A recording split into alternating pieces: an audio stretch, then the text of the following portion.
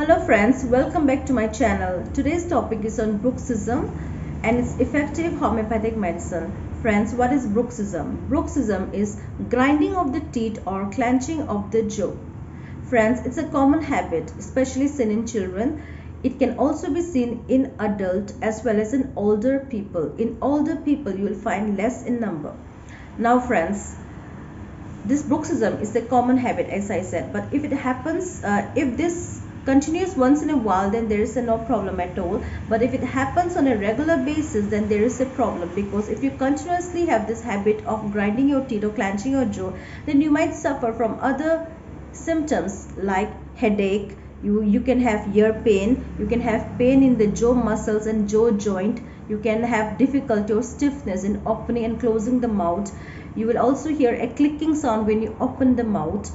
Also, the other associated symptoms are you might have teeth sensitivity, your teeth will get loose, you might have tooth fracture, sensitivity of the teeth. Finally, the whole teeth can be gone. There will be wearing of the teeth and the entire teeth will be gone. So these are the associated symptoms that can happen with bruxism if it happens on a regular basis. Friends, there are two phases of bruxism in children. The first phase is when the primary teeth erupts. About 6 months to 7 months, the primary teeth erupts. At that time, they might have this particular habit. The second phase is when the permanent teeth sets in. When the permanent teeth sets in at that particular phase, they might get this particular habit. After these two phases, usually bruxism goes away. But people can still suffer from bruxism because of other certain causes. Example, like because of worm infestation, because of nutritional deficiencies, because of neurological problems, because of endocrine problems, because of psychological causes. These are some of the causes that a person can still continue bruxism. So now the exact cause for bruxism is not understood properly, but there are some factors that are responsible. It can be jointly responsible, like psychological causes, genetic causes, and physical causes. So in physical causes, in that case, what happens is the alignment of the teeth is not proper. So because of that, the person can have this habit. The next is psychological causes. In the case of psychological causes, the person, like example, in the case of stress, anxiety, tension, frustration, irritation, restlessness, the person can have this particular habit because of anxiety, anger, frustration, tension, etc. Now, the third one is genetic causes. Like in a study done, it has been found that about 50% of people who have this habit of bruxism, in that case, it has been found that their family members also have this habit, right? So it runs in family. That is genetic. So these are some of the causes, or you can just take it as jointly causes. Now, let's see some of the risk factor that can cause bruxism. So the risk factors are because of taking too much of caffeine loaded food, like too much of coffee, example. Then because of taking antidepressant medicines, the side effect of antidepressant medicine can cause bruxism. Then taking excessive alcohol, excessive smoking, excessive tobacco chewing. Also other neurological causes like traumatic brain injury, ADHD, epilepsy, encephalitis, etc. These are some of the risk factors that can cause bruxism. Now, there are two types of bruxism. The first is awake bruxism. The second is sleep bruxism. So, awake bruxism, in this, the grinding of the teeth or the clenching of the jaw is seen when the person is awake. Right, not when the person is sleeping, but when the person is awake in the daytime, especially, they have this particular habit. Especially females suffer more from awake bruxism.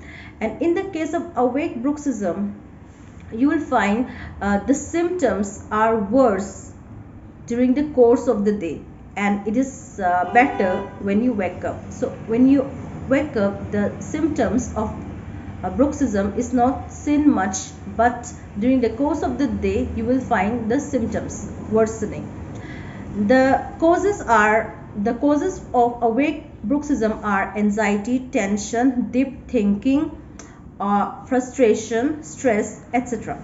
The second is sleep bruxism or nocturnal bruxism. In this, the person have this grinding or clenching of the jaw or bruxism when they sleep. Right, both male and female suffer in equal proportion. Also, in the case of sleep bruxism or nocturnal bruxism, you will find a symptom, worsening of the symptom when you wake up in the morning, and it is better, and the symptoms are better when during the course of the day. Right, the causes are again this almost same: stress, anxiety, etc. Right. Also, one thing I forgot to mention, that is, in the case of awake bruxism, clenching of the teeth is more prominent than grinding of the teeth. Friends, now let's come to the homeopathic part. So I'll be telling 7 most effective homeopathic medicine that will bring cure to bruxism. So the first important medicine is Cina in 30 potency. The indication of this medicine are bruxism in children, especially at night because of worm infestation. The child is very irritable. When you go near the child or when you carry the child, they doesn't like it at all. They will bite you or strike you. They doesn't want to be carried at all. So if you find this symptom in a child, then you can think of giving Cina 30 potency. Now the method of giving this medicine is, you have to give this medicine 3 times a day. That is, put 1 drop of the medicine in the mouth in the morning, the same thing, put 1 drop in the afternoon, put 1 drop of the medicine in the mouth in the evening time. 3 times a day, morning, afternoon, evening, on empty stomach without water. Right, this is the way to take the medicine. You have to take this medicine without water on empty stomach. Just put 1 drop of the medicine in the mouth, that's all. 3 times a day. Take this medicine for about 10 days and you will see good result. The next important medicine is Santoninum in 30 potency. Santoninum in 30 potency. The indications are again bruxism in children, especially because of worm infestation, bruxism at night. The child can have an itchy nose. They can also complain of abdominal colic. So if you find these symptoms, then you can think of giving Santoninum in 30 potency. The method of giving the medicine is same as Cina 30. The third important medicine is Chamomilla in 30 potency. Indications for this medicine are bruxism in children. The child is very angry. They have violent anger. They are very obstinate, stubborn. They have this habit of grinding the teeth or clenching the jaw during dentition. So if you find these symptoms in a child, then you can think of giving Chamomilla. Chamomilla child is is an angry child, so you can give Chamomilla 30. The method of taking the medicine is same as the other 2 medicines. Next is Belladonna in 30 potency. Now the indications are bruxism in children. With bruxism, they will also complain of headache, throbbing kind of headache. The child is restless and delirious. So if you find these symptoms in a child, then you can think of giving Belladonna 30. Method of giving the medicine is same as the other medicine, previous other medicines. Next medicine is Plantago. Plantago in 30 potency. Indications are bruxism in children, especially at night. Along with this, you will also find ear pain. You will also find sensitive teeth, toothache. So if you find this associated symptom, then you can think of giving Plantago. Method of giving the medicine is same, Plantago 30. Again, as I said, the method of giving the medicine is same as the other previous medicine. Next important medicine is Cannabis indica in 30 potency. Indications are, in this you will find bruxism, especially at night. You will also find the person to be very loquacious, that is talkative person. The child or the person is forgetful. They cannot complete a sentence.